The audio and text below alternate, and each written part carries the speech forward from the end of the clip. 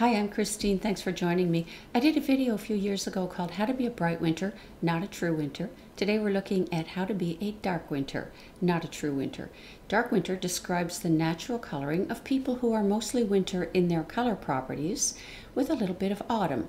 So they're a blend of warm and cool colors and therefore called a neutral season. If dark winter describes the colors in you, when you wear those colors, you feel this really good sense of congruence between you and what you wear. You feel confident in your choices, and you feel confident in how you are investing in and growing your wardrobe. Everyone has a version of every color, and if the purple in you is deep, rich eggplant, well, it's not going to look quite as good as it could if you're going to wear Forget-Me-Not purple. That would look better on somebody else. For some people, white is snow. For other people, white is beige, and the best thing they can do for their wardrobe is to remove anything that's white. So Forget-Me-Not purple and eggplant wouldn't exist together in the same person. All the colors in a single person are harmonious. That means that their color properties have the same settings, whatever the color family. Always three sets of color dimensions. How warm or cool is it? How light or dark is the range that every color fits in? And how bright or soft are the colors? If all the colors in you have a certain warmth level, all the colors in me have a different warmth level, well, you could go stand over by that wall and I could go stand over by this wall. And then if we have a group of people and we start dividing them apart based on the other color properties, it's like playing 3D chess. Well, you could divide the people. Some people go stand over there, some people go stand over there. Well, you could divide them endlessly, but at some point it becomes very blurry and the system is too overlapping and too complicated to use. The system that I use is called SciArt. There are 12 groups and they're called seasons.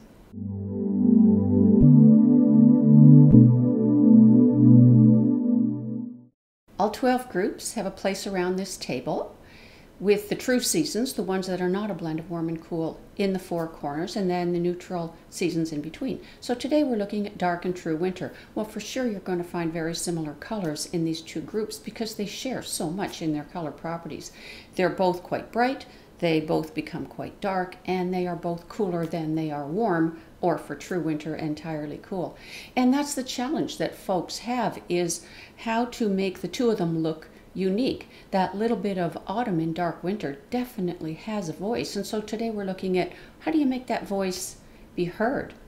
Well, they're different enough that if you took one of those near identical looking colors in the two color palettes and switched them, you'd start to notice they're not quite so identical after all. Or if you put them underneath a true or a dark winter face, all of a sudden the dark winter person wearing true winter colors starts looking a little tired. They look a little bit drained. The rest of their outfit, all the parts don't go together as well. Some parts look faded, some parts look too bright. And so today we're going to be looking at that. The easiest way to separate autumn and winter is going to be based on their color properties. Well, what's the most obvious one? Autumn is warmer, and dark winter still more cool than warm, but it is warmer than true winter. More obvious in some colors than others, probably. Like here in the purse, you can see that the red is warmer than the blouse over on the true winter side. That's more of a cool cherry red kind of color. If someone said to you about that purse, do you think that looks like salsa or jelly bean red? I'd say salsa.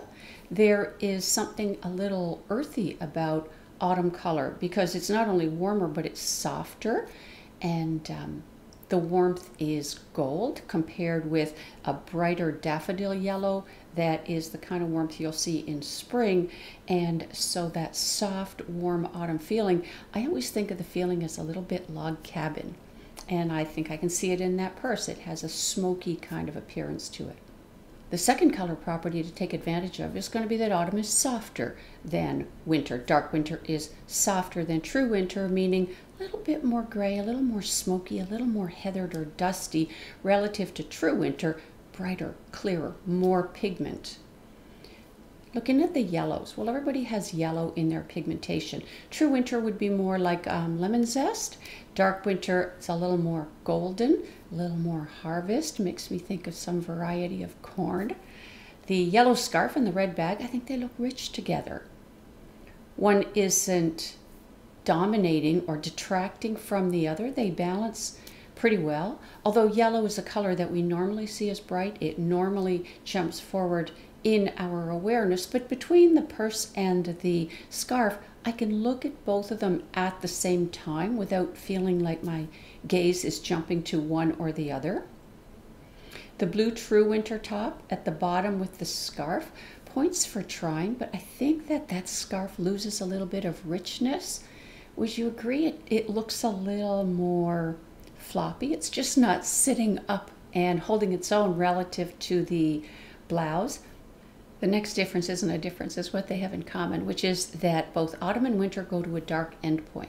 Therefore, their children's seasons, like dark winter and dark autumn, go to a fairly dark endpoint. Doesn't mean the person's dark, doesn't mean they only wear dark. It means that even the light colors are fairly dark relative to the other seasons. And so you can see here the blue and the red, for example, darker in dark winter than in true winter. Maybe you already know that you're a dark winter and you're wondering, am I going to have to own a dark winter and a true winter palette to be able to figure out my colors? You don't have to, many people don't, but I think having a comparison allows you to decide for sure which one is better than, and so I think that it's a good idea to have both, like knowing where the property line is, you know where to plant your trees and where to stop mowing your lawn. This is kind of the same thing, and I want you to know about every resource I know, and so NDU Colors in the United States, global shipping, beautiful product. I've shown you the little wallet card palettes and the little mini palettes. I think we saw that in the Your Best Purple video. Well, today I want to show you these posters. They come in different sizes. Useful because you can lay them on clothing and just get a flyover idea of whether the clothes are going to work with the palette or not. And you can pull jewelry around on them. You'll see stones gain or lose shine. You'll see metal gain or lose shine. You'll see pieces that just, they do nothing for the colors that they're lying on. That poster, I mean, that's your face, right? That is all the colors in your face without the distracting elements of shape and size and emotion and psychology. It's just the colors in your face. And when you look either jewelry or with clothing or with makeup, draw makeup on, say, give yourself about a 1 square inch on the end of a piece of card. Don't do some little tiny squiggle. A good square inch of color, even if it's eyeliner, even if it's mascara, works just fine. And then pass this little piece of card over the poster. Would these colors work well together? Would you put this lipstick on that face? And when you do it, make sure you look at all the colors, because nobody's looking at your lipstick with only the reds in you. Nobody's looking at this sweater with only the blacks in me. Others see what we wear relative to every color in us. So maybe you're passing this lipstick over the dark winter colors and thinking, yeah, you know, that's okay. I can see some similar colors in there. That would probably be a good match. Now look at all the other colors. Does it work with the neutrals? Does it kind of fall apart over the greens? Does it become too pink over the blues? Look at all the colors. Let's look a bit more at examples of apparel, looking at the color properties. Warmth is a good one, but they're a combination of the three, as we said. And so what we're going to think about is, what are the colors in dark winter that just would not appear or have no counterpart in true winter? We're going to start with red. And the red shirt from the previous panel is on the left, along with a fuchsia dress. Those are going to be our true winter reference points. And then in the either group, well, I could imagine either season wearing those.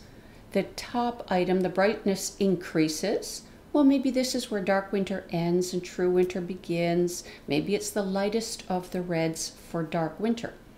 Well, what about bright winter? Like, you might think, I could see a color just like that in my bright winter palette. Yeah, of all the reds at the store, there would be worse colors that a bright winter could choose, but I was getting this log cabin weight from that. I was not really getting Christmas candy, which is a kind of bright winter sensation. It might be just the textile. And then the dress at the bottom, I would not be confused if a true winter walked in wearing that. The tapestry effect will look terrific on a dark winter, and the effect is overall dark, but it's not so extreme that the right true winter couldn't wear it really well. And then under dark winter now, rust and dark coral don't appear in true winter. That wallet, that's interesting because it's an example that everything doesn't have to be dark. And the white textured background, that texture softens the white a little bit. And that Autumn likes that. Autumn will agree with that and pull it into dark winter better than true winter. It's not snow as a true winter would have. The warm red in the poppies, maybe that's as light as dark winter red would be, but I appreciate this personal and original touch. The necktie, that's a ruby color, softer than bright red ruby like you see over on the true winter side. And then the dots are gray, softens the effect a little bit more for autumn, as opposed to if they were a very sharp white. Might still work for dark winter. They are winters and they do wear white, but it would have a more dot matrix kind of effect. And the gray I like because it allows the red to have more richness. You see dark coral in the V-neck top, and the bracelet, could call those redwood, meaning dark autumn could wear them too, but the amount of pigment is quite high. There will be very similar colors in dark winter and dark autumn, and we'll talk about that, but the amount of pigment in dark winter is going to be higher. V-neck top in the lower row, bluer. Definitely a color that could fit into dark autumn, but those white dots wouldn't. Pure white, that would be the one color that dark autumn should just clean it out. It doesn't work in prints. It just never really flatters the person or what they're wearing. Burgundy, maroon type colors, they're particular to autumn influenced seasons. True winter has a more purple version. It's brighter. You can see it in the dress over on the far side. And that reflection, that's a very cool fuchsia. That'd be very cool for dark winter. If you're into $5,000 watches, and I totally could be, the silver and diamonds makes a nice, warm, cool contrast with gold and the coral in the watch face, which is an effect neutral seasons wear well. You're warm and cool, wear warm and cool. It looks good. People understand what you're doing. You see the bracelet above and the watch below, how in the bracelet the gold is a kind of red-orange, and in the watch the gold is a kind of green-yellow. Be quite honest, I like the red-orange better for dark winter. The yellow-green somehow looks a little acidic. Might depend on the piece, I think. And maybe a bright spring could also wear that yellow-green gold, but with the color of the watch face, that dark coral, I really don't know who but a dark season is going to wear this watch. Now we're looking at green. Green on the true winter side. I don't get candy from those colors. Candy is one of my spring associations in terms of brightness. And I also don't get log cabin or harvest. They're just like straight up green. I often think of the true seasons as they speak one language. You don't have the color influence from the second group, so it's like you hear one voice, you hear one language, and it doesn't have an accent. In the bags at the top, still on true winter, we have two sides of true winter green, one with more visible yellow and one more traditional blue-green. You need yellow to make green, so the question is not, is there yellow or yellow is automatic warm? It isn't. The question is, which yellow went into making the green? The brightness of these two bags, meaning the amount of pigment concentration, it's about the same, whereas if you look on the dark winter side, the colors are a little bit softer looking and they're darker. Darkness being a separate scale from brightness. They don't do the same thing or move in the same way necessarily. And warmer on dark winter, separate scale again. You gotta know what's happening on all three levels. The dress and the tank top at the bottom of the true winter column, the difference might be in the texture of the fabric, the reflectivity, which is fair. Texture and reflectivity affect how we see color. I could get along with the tank top working with the dark winter colors, I think. But once you get into shiny fabric and reflections that get so close to white, I would have trouble picturing that dress on the dark winter side. You couldn't just slide it in there and nobody notice. In the either group, down the middle, Medium dark green silver bracelet. I think that'd get along with both sides. The pieces are small, doesn't matter exactly which season they fit into. This is where you can take advantage of the similar color properties. Plaid coat, maybe that's a cool green, but a matte woven textile, softens color. Autumn likes that. Plaid also turns up the volume for autumn. Sleeveless blouse at the bottom, and again, that's that language that I think can be understood pretty well on both sides. Then over on the dark winter side, are those colors smoky or sunny or neither? Sunny being spring. I think they're smoky, meaning dark and muted. You may have a word that you prefer. The true winter colors are neither one, and so it's harder to apply those nuanced adjectives. Once you have two seasons together, it's a lot easier. The bag at the top, dark green, would you say between forest and olive? With suede to soften the color for autumn. Then there's this flower print, gives it some texture. Texture is a very good autumn effect because it softens color. Sleeveless top, smooth, shiny, but the reflected light is darker than the true winter dress. Let's say that. Softer too than the true winter dress. It's not so near to sharp white. Forest green coat, nice. Rich green, wooden toggle buttons. Autumn likes that. Could that coat hang in a log cabin? Absolutely. Could you picture it in an igloo? Not so much. Earrings, mix of brighter and softer colors. Tones down the overall brightness, along with texture in the silver. The dark olive skirt and the wallet combine leather's ability to hold rich color, to be durable. Autumn can work with both of those associations really well, and it creates shine in a lower key, a little grayer than for true winter. In this panel, we're going to look at colors that are either so typical of winter that you don't have to be particularly careful with them, or colors that are so not typical of true winter, which we've already seen a little bit in rust and in coral. Sapphire blue. I think of them as flexible for the three winters, same as summer and blue, because they're essentially cool seasons and blue is the coolest color.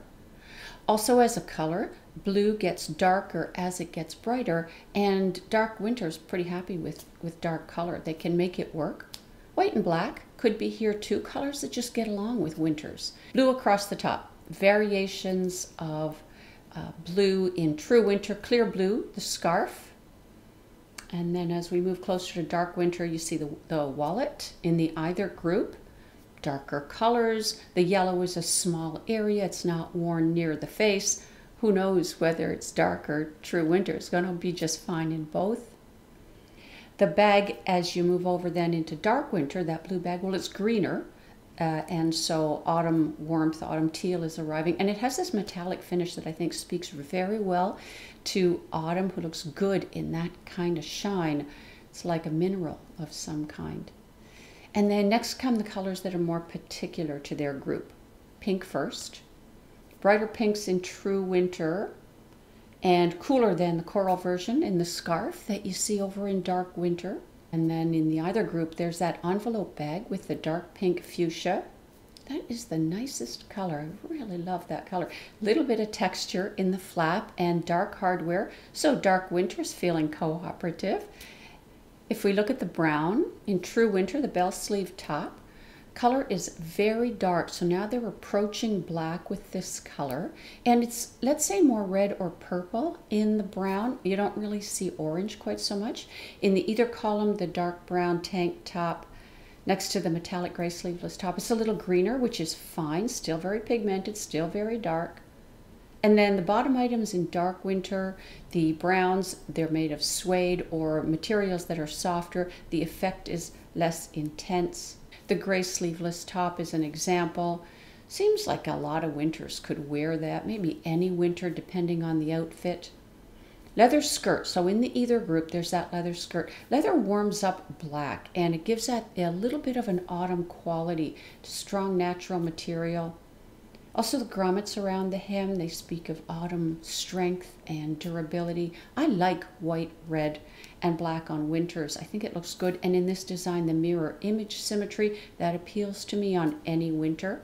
Don't necessarily like high mirror finish in things, but I think mirror image symmetry in prints and designs is really good. Dress at the bottom of the either group. Example of basic black and white. If the style suits the person, if the price suits the person, it can be fine, and then a springboard for whatever you're going to add to it for any kind of winter. Orange is a kind of brown, and in the Your Best Orange video, we saw the dark winter version could be coral, like the scarf, could be dark coral, dark close to brown, like the wallet with the golden clasp. Dark autumn could wear that very well as well. Looks like a version of rust. That's a very autumn characteristic color. No counterpart in true winter. And the wallet in dark winter with the roses is black and red, which is great. But that warm, soft green, it works in the wallet. The problem, I think, is if, and you don't hold it near the face. What I'm saying is different other winters could wear it with the black and red. But next to true and dark winter outfit brightness, those soft greens are going to look grayer than they are, and then you don't see the wallet as beautiful as it could be. I think prints are a great way to get used to our colors and wear colors we might not wear in large area. And so like the highlighter yellow in the True Winter Racerback tank, great. Acidic kind of lemon zest yellow. Floral t-shirt, although yellow flowers are just too warm for true winter. The rest of the t-shirt might be okay, but those flowers can be the way that you let that autumn voice come out and be heard. The cuff bracelet, great metallic tapestry effect. Metallic for winter and tapestry for autumn. I just would have trouble putting that into the True Winter lineup. You see the dress at the bottom of True Winter? I really like the way the colors go together in that dress. I don't hear an autumn voice. I don't get different influences talking from this dress. I like that the colors make sense together. There's no black. There's so much black is worn in winter outfits. And this is a nice print that just upholds that single voice of winter. You might say, well, I would never wear this style of dress. It's fine, we're not talking about style. If somebody gave you a silver bracelet, shiny silver metal, and the blue and pink beads strung along it, well, you might think it was gorgeous. For the next images, we're going to be combining color with other effects that look good in autumn or with autumn colors and adapting them to winter coloring. So the first one is texture. Texture can be a feature of the fabric, like lace or wool, or it can be added like embroidery or beading. And texture affects the way color looks and also the shape that a garment assumes when you wear it. So it's part of both the color conversation and the style conversation, but today we're talking mostly about color. In terms of color, what does texture do? I'm not going to say rough, deeper, higher texture, velvet, plush. It softens color because it breaks up the light so that there are hills and valleys and you get lighter at the top and darker at the bottom. Creates an overall softening effect in the color of reflected light, which is why depth effects look so good with autumn. We're going to look at those today too. On the True Winter side, black and red, straight up versions of the colors. And the lace is a finer gauge than we see in the heavier gauge lace on Dark Winter. The drama comes from the contrast with the black and the red, the color simplicity, very winter languages, and the texture adds a pretty detail, but it's not really changing the way that we see the colors.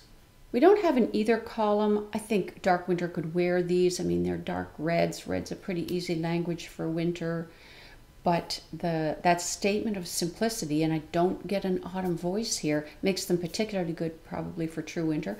On the Dark Winter side, now it's a combined effect. Two seasons are talking to us.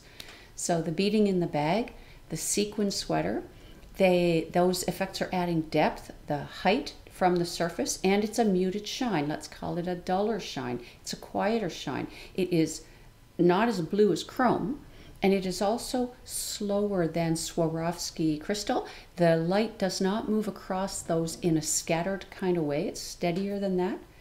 Heavier gauge lace on Dark Winter. the strength of autumn and also warmer reds, so we're definitely recognizing the earthy side. The shoe, classic dark winter burgundy or oxblood, little bit of surface detail, but the effect is jeweled for winter, and then the texture slows down the way light moves across it, so it's not exactly the same as the mirror shine of patent leather. Striped sweater, slightly warmer white, but it's not beige, not as pure white as styrofoam. And the gray stripe, well, I think that could look a little dull on true winter. It makes me think more of lead or iron than actually stainless steel, like that sleeveless top we saw back in the previous panel, number 4. Cropped burgundy sweater, dry shine. It's like a mineral, and it's a little bit rough, which helps to soften the color, adds 3D quality, what we're looking at next, and it maintains the jewel tone of a winter color. 3D is like the next level of texture. It's a great autumn effect because the low angle of light coming in at the autumn time of year gives shapes a rounded appearance like you could see behind them, as opposed to spring light where things look flatter and you have an impression you can see through them. So you can add 3D in fabrics and you can add layers in outfits. Those are ways of adding 3D. But one place where I think it just looks terrific is with jewelry or accessories. So we're going to talk more about the color of metals in a bit, but I wanted to separate the idea of the color of metal from texture. In the true winter lineup, you see the blue drop earrings, very smooth, the color's bright, there's not a lot of detail, the colors don't need it. That simplicity, really very good for true winter. Bracelet, overall quite light in color and metal. Edges are sharp, it looks like teeth, and the looks a bit like shards of ice. That's what that reminds me of, just coming up, you know, through the water. Somehow a bit extreme for dark winter. I don't see any autumn energy in that item, or spring either. Crisp, sharp, cool, straight up winter on the rocks. Black drop earrings are similar. There's no extra colors, and it looks really good next to the skin. I like that diagonal detail, again, clean and not excessive. All black outfits, honestly, they just say nothing to me. It's very monotone, and because they're worn so often, I guess they're even more monotone.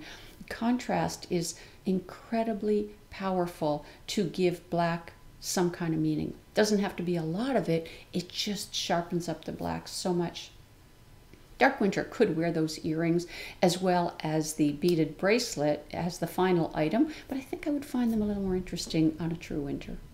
Over to the dark winter side, that silver ring, rough texture, raised design around the edges, so there's height in the entire piece. I think there's something nature inspired about the mineral as well, or the colored part, like it's how you would do bark with metal or with gemstone, and I think plus the color overall is fairly dark.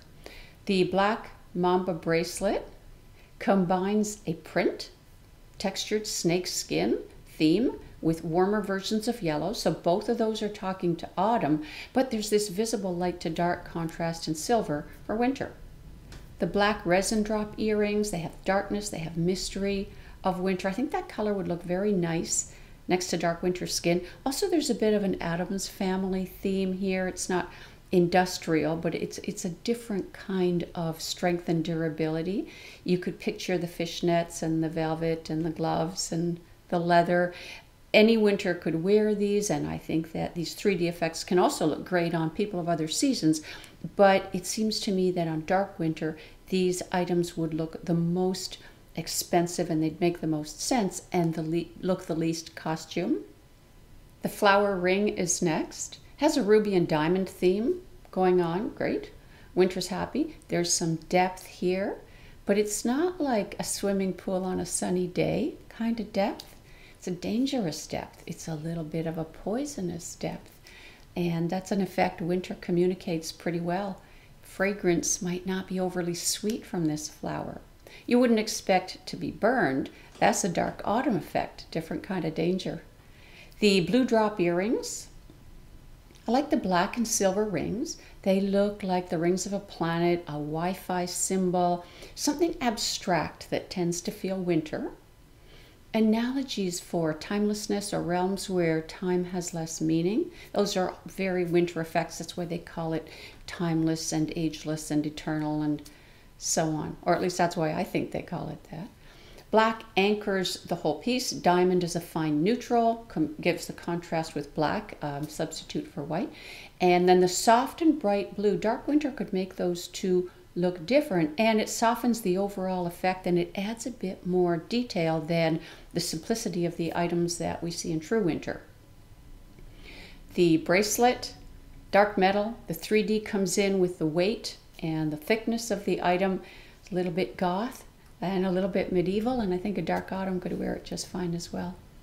Now we're looking at autumn themes with winter contrast levels. These examples are all dark winter. Autumn themes, well, could be fabric with more density, opacity, warmth. For example, heavier gauge knits, twill, flannel, wool. Also, as we look around, we see a ribbed knit in blue, the blue polo sweater.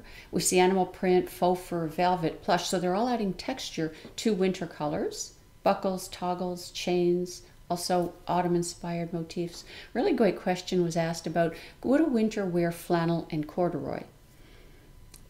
These days you can create any kind of color saturation in any kind of fabric that you want, but not just with saturation. The other issue is how is light reflecting from this fabric.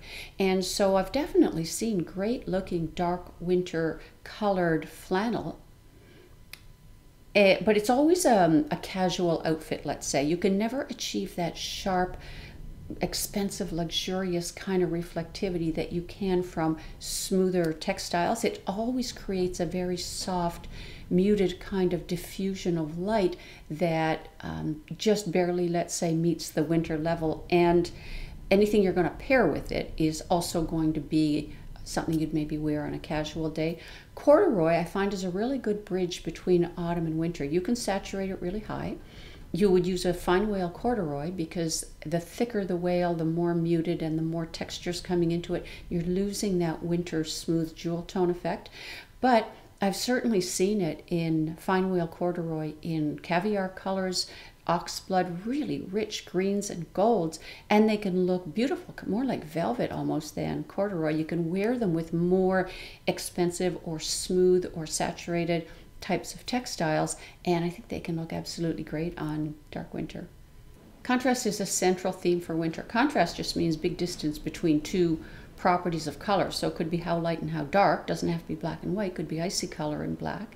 Or it could be, as in the cardigan here, for example, you've got white, black, red, but an autumn type of print in the big cat design. In the bathing suit, again, we have an animal print. It's kind of an autumn thing, but using bright color and a neutral, fuchsia and black. In the next row down, we have a white or an icy gray hat. Creates a really nice contrast with the natural hair color, which is most often medium dark to dark neutral brown. Could be other colors. Scarf, chunky knit, 3D warmth, in black, white, red, so that's pretty typical winter trio. And then there's a snowflake print, so that's making an easy connection with winter. The chunky yarn for autumn could be replaced with something smoother like merino wool, but on the right body type, I think that chunky type of wool with winter designs and or colors is terrific. Contrast doesn't have to be all the way from white to black. The dress combines softer contrast.